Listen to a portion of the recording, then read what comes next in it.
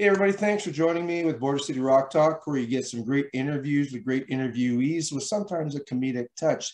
Today, I've got Andy Curran, and we're talking about the new Envy of None album, which sounds like garbage. Garbage in a great way. Shirley Manson, the lead singer. How you doing, Andy? Wait, I was about to throw down the gloves, going, "Wait a second, sounds like garbage." No, I'm doing really well, Ernest. How are you? And good to be back on the show, by the way. Yeah, I got the lighting fixed. So, in relation to garbage, just so everybody knows, I'm telling you guys, it's an effing great album. I wasn't sure what to expect. I was listening to it for the last couple of days, and just to get into, actually, I got kind of raked over the coals. I did an interview with Greta Van Fleet a few years ago, and my whole interview was based on this song sounds like this band, this song, and a lot of people was like, quit saying they copy. I'm not saying they copy. Everybody's got an influence, right? Yeah. Like you've got 5,000 blues singers in Louisiana. They don't copy each other as a style, right? So with this album, Shirley Manson and Garbage definitely comes to mind. Depeche Mode, 1,000%. The Big Cure. time. Yep. I hear in it all elements of what you and Alex and Alfio and Maiah. She's young. She hasn't grown up with these people, but even bands like the Pumpkins and stuff. There's just so much into it. Yeah. Wow. I don't know what to say. The people on April 8th, it's being released, correct? Correct. A full album out April 8th. And thank you for the kind words, buddy. And listen, it's not the first time somebody has made a garbage reference with Shirley Manson. And I love that band from the day they came out. I remember, off air, we spoke about I'm Only Happy When It Rains and Stupid Girl. And I bought the records. And I listen, there's some above and beyond, I guess, stylistically because there was some industrial electronic component to what Garbage was doing, which I think, and there is a component of that with Envy of None. But then when you put a female vocal on top of that, and you get that real juxtaposition. So with Butch Vig and his production chops, you're essentially, there's an interesting analogy there, because I believe that Butch and the other members of Garbage were older than Shirley, which we are much older than Maiah. Drawing from Butch's production chops, Alf Annabellini is a producer, mixer by trade, but plays guitar, keyboards, and he and I have been working together for a very long time and had been talking about, Ernest, but we were writing music and putting it away for a rainy day. And a lot of it was electronic and a lot of it was vibey and had loops and it had bits of industrial. Feels like the song Liar has been kicking around for quite some time. I actually wrote that originally and got in touch with Dave Ogilvy when he had his band Jackalope, and he was looking for songs. And so I sent Liar, just bits and pieces of Liar, and said, "You like this?" He said, "I think it sounds fantastic, but our lead vocalist has just left the band and Jackalope is no more." So I just put that back into my catalog and really wanted to finish Liar off. But with Maia's vocal chops, and just the interesting harmonies that she's creating, I can see why you would make the Garbage reference. And Alf and I are guilty for sure of wearing some of our influences on our sleeve on this record, whether it's a song like Never Said I Loved You or Dumb. The two of us are big Depeche Mode fans. We love a lot of alternative 80s and 90s music and electronic stuff. And, as most of the people who know me as a knucklehead rock guy. That's what I am. I grew up on Aerosmith and Cheap Trick and Thin Lizzy and James Gang and Joe Walsh and Rush. And so there's a big hard rock element to what people know me for. Right. But take that away, Ernest, and this fan side of me loves all of the artists that you just spoke about. Love them. Love Depeche Mode, went to see them. I love their use of keyboards and just the atmospheric. So it was an itch that I wanted to scratch. And the more I spoke with Alex Lifeson, the more I found out that he also was a fan of electronic and ambient music and experimental. And so the blinders kind of opened for Alex and I. When you said to me, I didn't know what to expect, because I think a smooth where's the guitar solos? Or people will be, that doesn't sound like No Tattoos, but that was purposely done. As musicians, we had a lot of fun stepping outside our box and just, it was liberating to try this different avenue, and putting Maiah's vocal on it, man, was just like a cherry on the top. Before you said No Tattoos, you said something in the video froze. Can you go back? Do you remember exactly what you said? I think, I probably said people probably know me as a hard rock, not hard rock stuff. Yeah. And I said, I could hear people going, well, this isn't Rush. This is, where's the guitar solos? Okay, where's Alex Lifeson, the guitar solo? This isn't No Tattoos. Where's the four on the floor? I have to just get my dog. She's barking. I think she's lonely. I'll be right back. I'll introduce you. This is what makes these interviews great. Yeah, I'm going to introduce you to Margaret. She's a 94-pound Bernese Mountain Dog, and she's sad right now. 1 second. Okay. Okay, buddy. Margaret.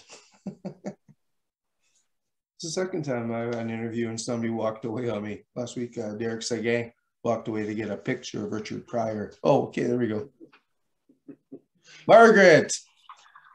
Okay, see, she suffers sometimes from a little bit of there she is there. There's Margaret. Hey, Margaret. I don't know if you can see her. She's not 94 pounds of love, but if you ignore her for too long, like most other women, she doesn't get it. She's not happy about that. It's funny you say that because I love dogs, but I'm a cat person, but that's the opposite of cats. Male cats are the ones that are sucky. Oh, is it? I didn't know. Yeah, I'm more of a dog guy. I did have a few cats growing up, but she's listen, it's amazing to have her around, but sometimes in the middle of interviews, she gets a bit needy. Sorry about that, bud. No, don't be sorry. That's what makes them unique. And, I don't like to have these blasé interviews where you're like, so who's your favorite band? You know what I mean? Like, the standard Q&A monotone. So with the Depeche Mode thing, I got to tell you, man, a little story I have. I backpacked across Mexico. I love that country. I flew into Mexico City one year. Okay. And then after a couple of weeks, I fled to Acapulco. Well, I didn't fled. I went to Acapulco and back. Okay. And I went into a nightclub when I had 2 more weeks in Mexico City. It was in a bar. It was called Segundo Piso, second floor, if you're not Spanish. And I got to tell you, I liked a bit of The Cure growing up, and I was always like you. I was into my Maiden, my Ozzy, Randy Rhoads style kind of music. Sure. Yeah. But they had a Depeche Mode cover band. And I left Mexico just listening to nothing but Depeche Mode. I mean, I can't believe I missed it on my radar, probably because I was in my egocentric hard rock stage. Sure. But yeah, I mean, that comes across in the Cure is another big one for Alf and I. Cure. You definitely, I would say a lot of the keyboard flavorings and anything that like Never Said I Love You or Dumb. Love those 2 songs in particular, I think we drew from our influences from specifically Alf and myself. Maiah's too young to know those. Yeah. We actually said, hey, go back and listen to the Cars. Go back and listen to Depeche Mode. Go back and listen to The Cure. We're trying to get her to realize where some of the inspiration came from. She's her own girl. She's got such a great command of melody and lyrics and everything. Yeah. So she didn't need much prodding, but good on you for hearing those, and guilty as charged. No guilt at all. Yeah, that's actually, to be honest with you, if I had to pick a favorite song, did you do all the mixing and producing, most of it? Well, for producing, let's start with producing, because this record was made in such an odd way. Nothing like what I've ever done before in terms of, normally your traditional conventional way is having a producer. One guy comes in and he's sort of like your mentor. He's the hockey coach. He's the general manager, right? No. We didn't do it that way. A seed of an idea, and let's take Never Said I Love You. Seed of Never Said I Love You came from yours truly. I sent it over to Alf, said, I think this is pretty cool. He laid his stuff on it. No producers in any of the room. I'm producing my stuff. When I'm happy with it, it leaves the nest. I send it over to Alf. The same thing happened with Alf. He would do his own thing instinctually. It would go over to Alex, same thing. And then Maiah puts her stuff on top. Or a lot of times Alex would say, I want to hear Maiah's vocal before I do my guitar parts. So in terms of production, when the record comes out and you look at it, it'll say produced by Envy of None, because all four of us produced it. And it was very liberating to work that way. And any musicians that are listening to this, you're used to having that interaction, Ernest, where somebody will say, hey, Andy, that's great that you played an A. Why don't you try a G over this? And there was none of that. So it was all very intimate, and nothing left my studio until I was happy with it. And same with everybody else. In terms of mixing, just giving my feedback after the fact, Alf and Alex mixed some of the songs that Alex was a key component in, like Kabul Blues and Spy House and Western Sunset. He mixed those tracks. For the most part, Alf mixed the other ones, but there was, I think maybe even with Look Inside, there might have been a sort of collaborative mix effort between Alex and Alf, but those two guys mainly handled most of the mixing. The reason I asked was because having that track at the beginning, 30 seconds in, I was hooked. I mean, first thing I thought, like I know of Maiah, I've interviewed her before and listened to some of her stuff. It came smooth. I thought, wow, what a smooth voice. That's what I thought of. And it's kind of funny you're speaking, she's a little bit younger. People are definitely going to get to know more of her with this project with Envy of None. But I kind of joked with her. I said, I know that you and Andy and Alex didn't meet bumping into each other at a bar clubbing one night. No, we did not. So yeah, she's such a great talent, and it's just interesting. So the three songs you mentioned that you said Alex kind of produced or mixed it. No, you said produced, I think. Yeah, I can tell because I wasn't hearing many guitar parts per se standing out in the first 5 or 6 songs. And then, like you said, Spy House and Western Sunset. Spy House starts off with kind of a Jimi Hendrix, kind of a wah-wah kind of thing. Sure. And then even in the guitar solo, I don't know if you noticed, but I kind of felt it had kind of Carlos Santana meets Joe Satriani in the solo. Yeah, absolutely. Well, listen, before I talk to you about Alex's track, you mentioned something about Maiah's voice being smooth. Yeah. And as a fellow vocalist, you know, like an athlete, you have different gears, you know, you're either sprinting or you're doing a marathon. And so for me, the way I always approach vocals, especially in the latter part of my career, doing my Leisure World Records or Drug Plan or Caramel, I'd have different gears. Some of them I'd be singing up close and quiet, and other ones I'd be screaming my ass off, right? But with Maiah, there was a few songs where she said, I think I need to redo the vocal. I need to sing more forceful. And our feedback to her was no. The juxtaposition of a song like Enemy with some heavy guitars and your smooth vocal approach is what makes this so unique. Don't feel compelled that you have to raunch your voice out. Just be you. So we encourage her to stay in that vocal register and in her comfort zone. I just wanted to bring it up because I agree with you. Her voice is so silky smooth. And we tried to keep her there because that's where I think she's really comfortable. But in terms of Alex and his guitar parts, if he was on with us right now, he would tell you that he intentionally wrote the guitar parts for all of those other songs that are not obvious. It was intentionally done that to process them, to turn them backwards, to make them sound like they weren't a guitar. So oftentimes I would call and say, dude, I don't know what you did, but it sounded amazing. Where did you play guitar? And he said, Andy, there's guitars all the way through it. Perfect example. If you listen to Look Inside, which just dropped on Spotify and Apple and Amazon yesterday. Okay. There's a pulsating rhythmic thing off the top. And it's just like and it's hard to put your finger on what it is. It's actually Alex Lifeson playing guitar. There's so many windy, trippy things that are soundscapey. And Alex really had his head in this soundscapey thing where he wanted to approach the guitar less conventional. But when you get to Spy House and Kabul, then you go, oh yeah, there's my guy from Rush. There's my guy from Rush. There's some guitar solos. I'm not talking out of school here, but there was many occasions that both Maiah and I said to him, would you blast a guitar solo at the end of the song? We feel it needs, like Dog's Life is a perfect example. Al, on the outro of Dog's Life, why don't you rip it? Just rip it. Go for it, dude. Give me Limelight. And he was like, nope, not feeling it. And next thing you know, we get some kind of a rhythmic, pulsating, offbeat reggae syncopated thing. It was a lot about rhythms with him. So, for Rush fans that are listening, I don't know if they're going to appreciate the fact that Alex put on a white lab coat and was a mad scientist with his guitar parts, as opposed to them going, well, where's Tom Sawyer? Where's Limelight? Where's this? Because they're not going to get it on this record. They might get a piece of it in Kabul and Spy House.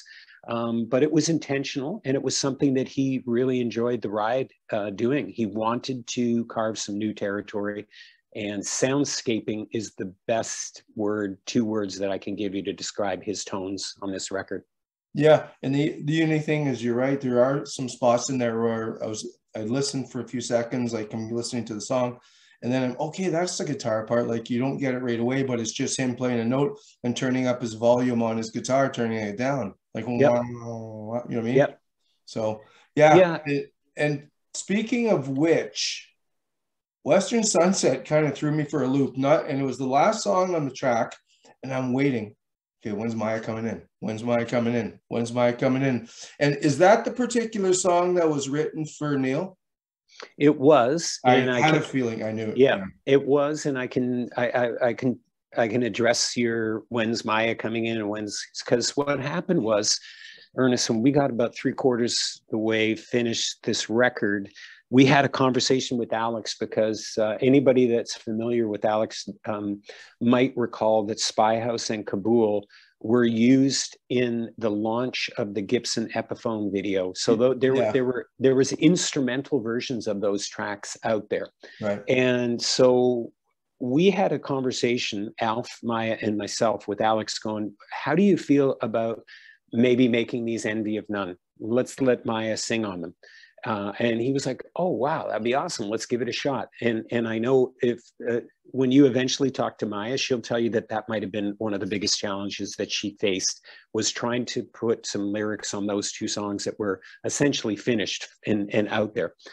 And I think she did a great job, and Alex adjusted the mix. So for any fans that might go, this is a ripoff, I've already heard Spy House and Kabul. These are they're very different songs now with Maiah Wynne singing on them.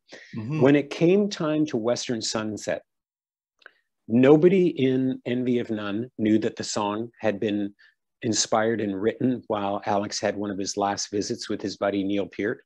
Yeah. As a matter of fact, when he asked me if I would play bass on that track, there was no mention of what the inspiration was. I'm glad he didn't tell me, Ernest, because I think I would have got really choked up, because Neil was also a friend of mine, nowhere near as close to as Geddy and Alex were. Yeah. But ironically, I played fretless bass on that track, and the bass that I played was given to me from Geddy Lee. It was a Jaco Pastorius relic fretless bass. So all of a sudden, in my mind, as a Rush fan, okay, I played a bass that Geddy gave me on a track that was written, inspired by Neil, by Alex, right? Yeah. So come full circle on this story that I'm telling you about Western Sunset, Maiah did try. She tried singing some vocals on it.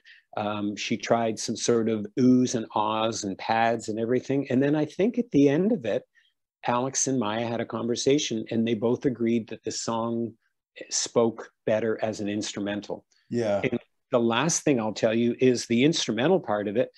after you've digested the full Envy of None record, at the end, Alex was like, let's put it at the end because it's almost like a bit of a breather. You know, you've been hammered with this, like these dense tracks, and you're taken on this ride from Liar to Enemy to Dumb to Look Inside to, you know, Kabul and Spy House. So Alex on a production end said, wouldn't it be nice to end the record with this peaceful, tranquil, Yeah. you know, a little bit of an ear break, but just a nice instrumental vibe. So that was the reason that we put it at the end of the record. Yeah, I mean, I don't think anywhere else on the album there was acoustic guitar, was there? Well, actually, you know, not prominent. Certainly not prominent. There's acoustic, and Alex and I just did an interview with a German music instrument magazine, and he said, "Yeah, here's where I played acoustic." So all through the chorus of "Never Said I Love You," in the breakdown of "Liar," there's some other rhythmic places where Alex played some acoustic, but it wouldn't be in your face where you go, that's acoustic. It's more like a shimmering layer of it. Okay. And it's a sonic thing. You know, when you get to the chorus of Never Said I Love You and it lifts and it smacks you in the head, you're kind of going, wow, that really worked. Part of that was because Alex had layered some acoustic guitars, you know, for some rhythmic stuff coming in there too, right? So very subtle use of acoustic in the record. Okay. This is great. I didn't know you spoke German. So wie geht es dir?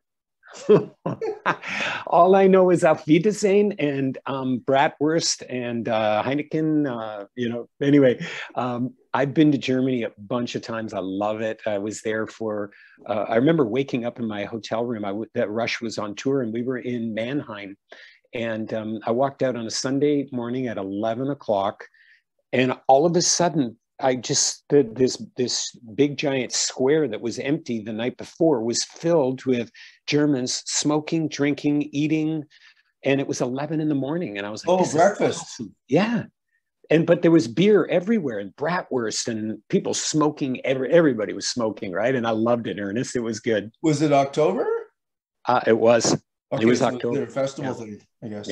Yeah. Speaking of, when you were saying, I woke up in my hotel room, it brought me back to that story you told me during our previous interview where I had the solar flare on my forehead. Yeah. Tell us the story about when you were in Sault Ste. Marie and how you woke up and you don't know how you got to the States and back. Okay, do we have to do an explicit warning no disclaimer? Okay, so this is a true story. You can swear on here. Derek Seguin just the other day said, "Can I fucking swear in your podcast?" I said, "Yeah." So you're going to have to remind me of the famous Sault Ste. Marie Rock Club. Eastgate Hotel. Eastgate. So we played the Eastgate. The band is the early reincarnations of what I call the No Tattoos band. So I had a couple of young guys, Ray Buck and Harry Smith, and Ray was from the Sioux, Jack Fuller on drums. So that lineup, after I left Coney Hatch, we went out and we played like Kirkland Lake and Sudbury and Kapuskasing and places, honestly and respectfully for residents in those towns, places that I never want to tour again, ever, right? But they had friends in Sault Ste. Marie, and Jack Fuller, the drummer, his parents were in Sault Ste. Marie, so we were going to have a good time. It was like, oh, this is going to be family. So we're playing a full week at the Eastgate, but there's one day off.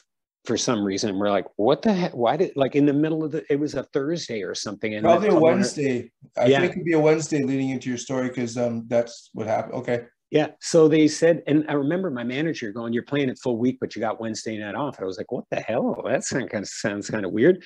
So I was told that the reason they do that is because in Sioux, Michigan, across the river, it's just a big shit show party, a frat party over there. And all the people from this Canadian side go over there to party. So the young guys in the band convinced me, and they were probably, 5, 6, 7 years younger than me, saying, "Come on, Curran, we're going to go across and we're going to drink all night. We're going to party over on the Sioux, Michigan side." And I'm not a big drinker, Ernest, but I said, sure, I'll join the reindeer games. So over we go. Certainly lost track of, I don't know, I want to say was there a place called the Green Door or something? I was going to bring it up. It was called the Back Door. The Back Door. So I remember vaguely that being one of many places that we hit. And I got so shit-faced that night that I do not remember coming across the border. The boys told me that they poured me into the van. I guess the guy at the border, they just looked at me and they said, oh, he's asleep, and went across. True story, okay? I don't know how I got back into my hotel, how they got me in there. I woke up stark naked in the fetal position on a porcelain tiled floor in the bathroom of the East Gate in my room, shivering and just waking up. And clearly I was talking to Ralph on the porcelain telephone all night and just barfing my lungs out. And that is my memory of my last time in Sioux playing a show. And it took me a while to recover from that. And then we had to get on the stage the next night and rock it out for Thursday, Friday. Holy shit. Yeah, no, I remember that story. It was great. They told me they just poured me in the room. They were just they said they grabbed my key, opened it, pushed me in. So somehow I crawled. Somehow I got all my clothes off, but I remember just shivering and going, why am I so cold? And I just woke up and I was in the bathroom close to the toilet. The Americans know how to do things, because the Wednesday would have been ladies' night. And that's why everybody goes over there. They free pour, like, you know what, if you're smart enough, you know, when she starts to pour, you get your buddy to say something to the bartender. She's like, oh yeah, it's just right over there. Hang your jacket up over there. And then just keep going. You're just three quarters full of nothing but booze. But I do like the Sioux. You know, if you said to me, Andy, you know, what are the towns that you did like up in Northern Ontario? Certainly, I had a great time in Sudbury and Sault Ste. Marie. Kirkland Lake, Kapuskasing, not so much. You know, it's just that was the circuit back then. Yeah, well, Kirkland and Kirkland Lake, I mean, I think they got like 5,000 people, and no disrespect to the Kirkland Lake people, but it's way out of the way, right? So, right off the highway. So, before I let you go, the album's coming out on the 8th. I was kind of thinking, it was kind of funny. I was at the grocery store and I was listening to the album in my earbuds. I was thinking, this album is going to be the envy of everyone. Well, dude, thank you for saying that. And the name itself, okay? So let me tell you about Envy of None and how we got the name.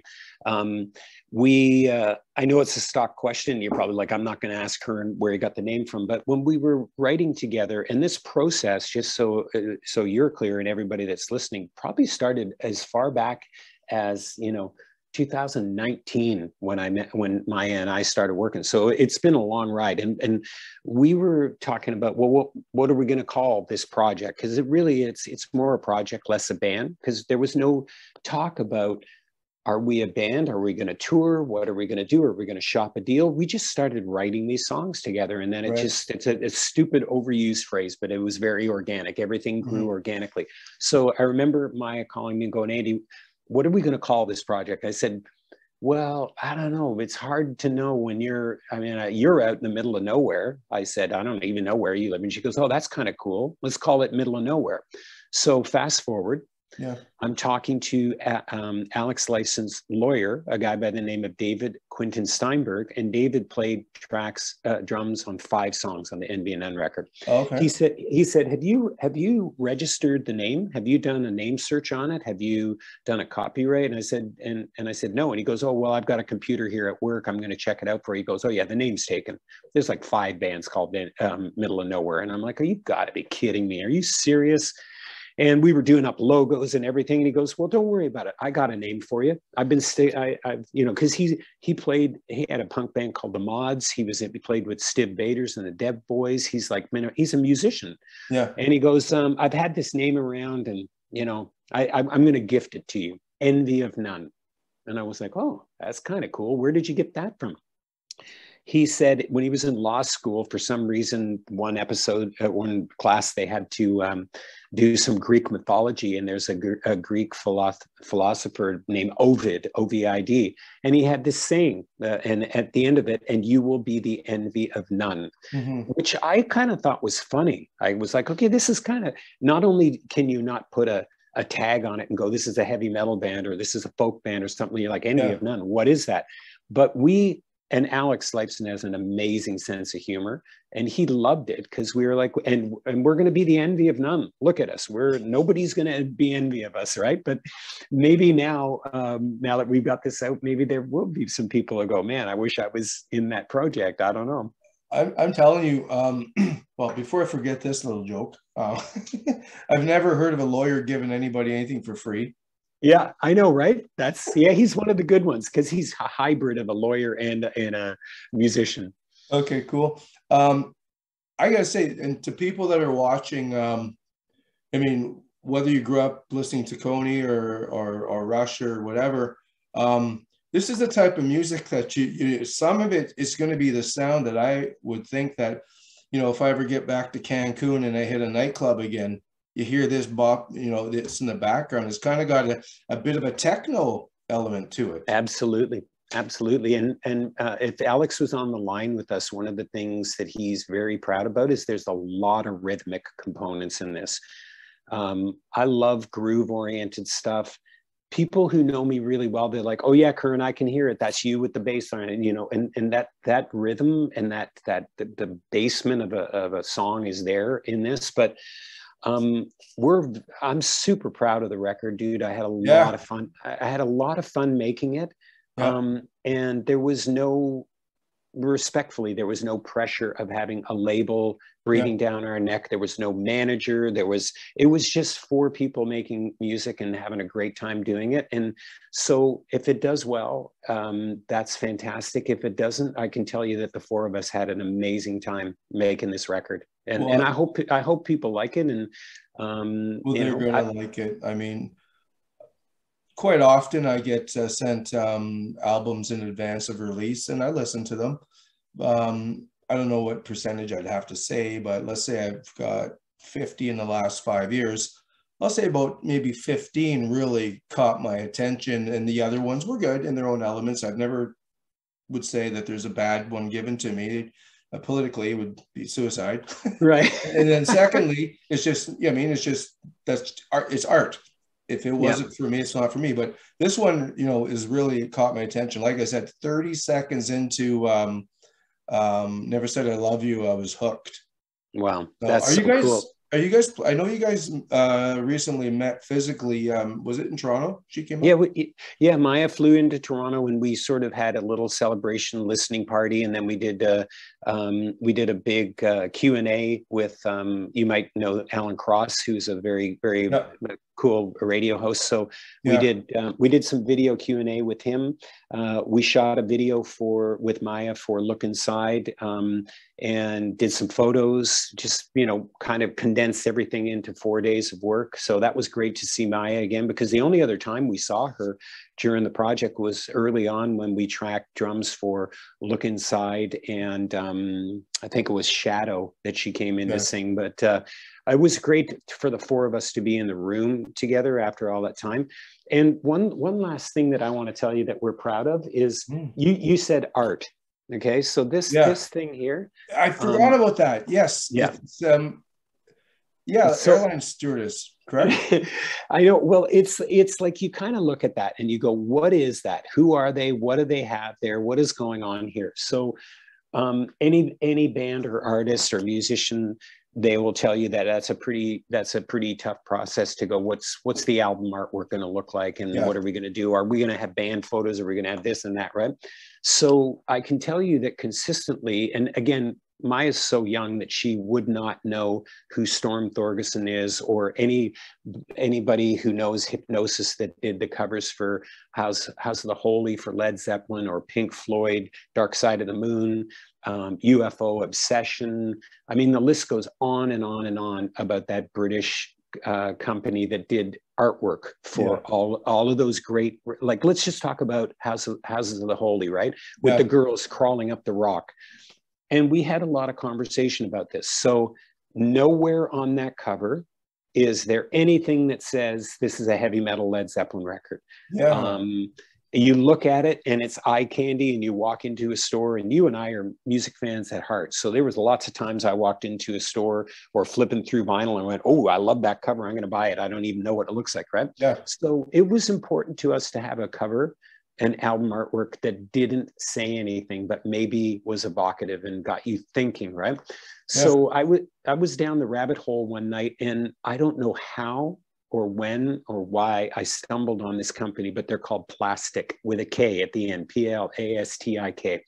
Right. And it turns out that there's a very talented photographer, graphic artist in, I believe, Lebanon is where he's from. So I went on his Instagram, started looking at stuff, and it was loaded with imagery that I just fell in love with immediately. And I contacted him and said, is it possible we can license some artwork off you? I showed the website to Alex and Alf and Maiah, and they went, oh my God, this company's amazing. Yeah. So that's where the artwork came from, all the way from Lebanon. And we did, I love, like, anybody that's out there that loves visuals, check out this guy's company called Plastic. They're amazing. Yeah, marketing is huge, and that cover, like you said, it doesn't say anything specifically, but it gets you to keep looking and wondering. Yep. Yeah. And we did a little bit of photoshopping, because these ladies have these trays with these. And originally there was these high-end women's purses on there, because he had done this photo session, and our guy at the label said, hey, well, what about if I just Photoshop them out, and I'm thinking of putting something on them, and he put these two giant pills. Yeah. And we were like, okay, sure, that's even weirder. That's deep. Yeah. What are they giving you? What are these pills for? Lots of questions there, and that's what we love. That's what we love about the name. That's what we love about the artwork. Perfect. Are you guys planning on any kind of live shows coming up in the future? It's been the number one question, Ernest, and I think again, if Mr. Lifeson was on with us, he likes to say we'll see. We never really spoke about touring it. If the success of this thing, it gets to a place where we're like, we have to go out and play some shows, I have a feeling he would. He's not going to go out and play 60 shows or 40 shows. No. I know that. It would be, there might be some one-offs. So, but he's like, a lot of it, we got to be respectful to, like, the heat-seeking missile in this project is the iconic Rock and Roll Hall of Fame guitarist, Alex Lifeson. So if Al thinks he wants to do a half dozen shows, I'm sure we would do it. If Al doesn't want to do any shows, then we won't do any shows. Right. He is the Zen master in this one, right? Yeah. Yeah. And you know, it's kind of interesting on how life works, Andy. You brought up 3 times now, because I'm counting. If Alex were on with us, and I'm trying to get an interview with Alex, but Chip, I have to say, is the best. And I couldn't have got to speak with you today without Chip. He's quite the promoter, and he's done a great job with you guys. And thank you, Chip, by the way. Yeah, thanks, Chipster. He's great. And you know what? They're working Alex like a rented mule. He's been doing all kinds of press in Europe right now. So they wanted to, you know, at one point he called me up and he said, Andy, I got 34 interviews. And I said, buddy, I'll help you. Okay. Like, bring me out of the dugout if you need. And I get it, Ernest, you know, like a lot of people would prefer to speak to Alex. He's much more iconic. Everybody knows him, but the poor guy, he's 1/4 of the project. He's like, people should talk to you, Andy. They should talk to Maiah. They should talk to Alfie. This is, you know, so I'm sure if it was discussed with Chip, there was no disrespect other than they're working him like a rented mule. No, I understand that. And that's something I've learned over the years too, as well as I've talked that just a little bit of a segue here. We're always saying, oh, the band should get back together like Van Halen. Like, you know what? We put you in those mansions by buying your records, but we have to understand as, say, writers or just fans, that you guys are just as normal as we are. You have lives, you get tired. If you have a job where you work with people that you're not quite getting along with, and you move on to another job, well, you don't go back because the other coworkers say, hey, we want you back because you're funny in the lunchroom. Right. So no. Very true. And funny story that I'll leave you with about Alex that I don't think he would mind me telling. Perfect. I was over at his house about a month ago, and I think his wife had heard through, you know, heard conversations and telephone calls, and she walked up to me and she said, Andy Curran, don't you dare try to get my husband back out on the road. I just got him back. Yeah. So you think about that as a Rush fan and you go, wait a sec. Okay, Alex had, like you just said, he's spent all these 40 plus years on the road, and finally he's winding it down, and he's a family guy, and he's got grandkids, and he's got a Yeah. wife. And so let the guy live. Let him have his time. He's earned it. If anybody's earned the right to say, I'm not going on the road anymore, that boy has. And so is Right? Andy Curran, man. You're very humble. One Thank more you, buddy. thing before I let you go, which is Yeah, great, pal. because before we got on video here, your screenshot is the logo of the Blackhawks. And we talked Yes. previously, you're a hockey fan. Do you want to see that for everybody? One sec. Where Sure. is it? There you There we go. go. Yeah. There we go. That's When I had a awesome. little bit more hair, I was standing outside the Hawks dressing room in Chicago. There you go. Yeah. Um, have you ever been on tour with Firehouse and Bill Leverty? No, no. Okay. He So, okay, no, continue. do you know have you met Bill before? Or? No, no. Give me the background on that. Well, I interviewed him about a month ago, and I asked him about, his favorite Canadian musician and stuff like that. What do you have to say to your Canadian fans? And he left off the interview by saying, "Thank you, Canada, for giving the United States hockey." And he went on to say that he grew up in Virginia, Okay. and he actually played hockey, and he insinuated that he was, going pretty far, because he said he had a shoulder injury and surgery. And he knows everything about hockey, and he still plays pickup men's league, but he went on and on about Bush League hockey and stuff. And he says it's the toughest sport. It's the most talented sport. He says, no disrespect to the other ones, but you've got the boards. They don't give. After 3 feet up, they don't give. After that, they give just a bit. He goes, when you fall on ice. Ice isn't soft. It's not like turf. So I was just wondering if you and Bill had ever crossed paths, and the next time you do, maybe you guys could pick up. We could have some good stories. Well, listen, I if you're okay, I'm going to talk a little bit about hockey and my love of hockey as we finish. So, you have to say this is they're going to win the OHL championship. Okay, but I don't see the logo. Who is that? Sue? Is that the Sioux Greyhound? Well, I'm from the Sioux, so I would say yes. Okay, the Sioux Greyhounds are going to win their division and maybe go all the way. Oh, perfect! Coming from Andy Curran, it's probably going to happen. There you go. And correct me if I'm wrong. Is Tony Esposito not an Sioux Greyhound? Was he back in the day? Phil and Tony were both born in the Sioux. Yeah. I don't know if Tony actually played for the Hounds. I know he played for the Hawks, but no, Phil and Tony were both born and raised in Sault Ste. Marie. Yes. Well, God bless his soul, and we'd need a whole other episode to tell you how I became friends with Tony Esposito. But my love of hockey, I was 5 years old, and my dad knew I was obsessed, and I've got 3 brothers, and he put us all into power skating, and then next thing you know, we were playing hockey. And so from the age of 5, much like a lot of Canadian boys, and the equivalent to Americans baseball and Americans and hockey and Canadians, it's in my DNA. Yeah. I've told this to many people, Ernest. If I had my choice back then, I was like, I'm going to be in the NHL. I'm going to go to the show. That's what I want to be. I want to be a national hockey league player. I want to go to all the way. So as I was growing up, I started to get better. I got to the level where I was playing AAA hockey, which is a pretty good level. Yep. And then continued on in high school, where I played for the junior and senior hockey team.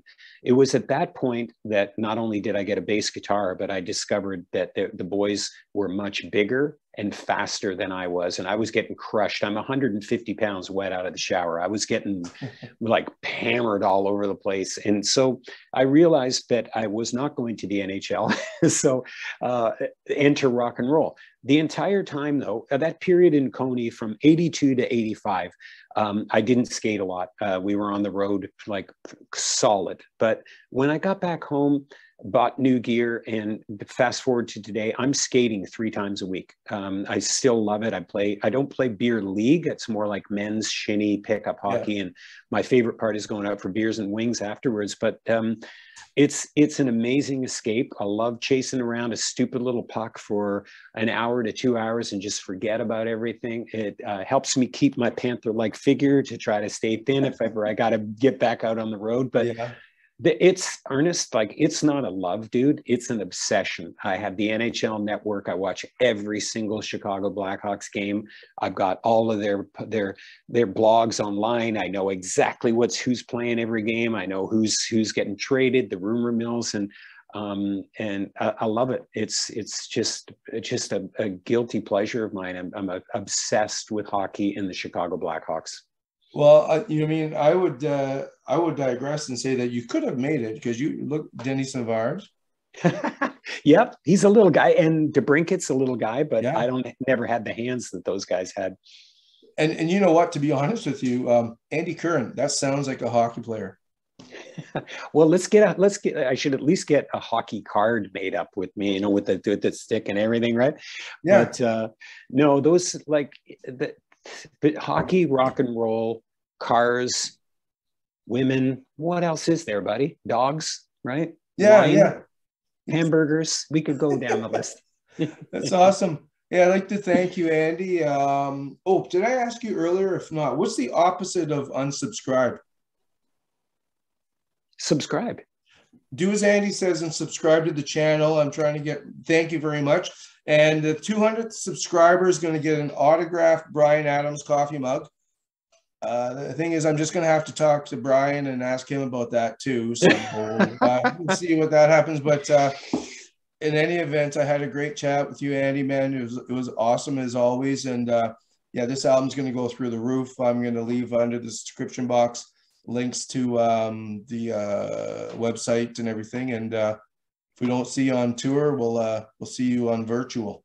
Absolutely. Ernest, thanks for the time, buddy. It's always good chatting with you. It feels like two old boys chewing the fat and just talking about stuff. But you're a good man. Great questions today. And thank you for spreading the word on Envy of None, buddy. Thanks. And I like the good man thing. I'm a better man than my mother. I like that. Take care, that. Okay, buddy. See you, Ernest. Cheers, pal. Bye.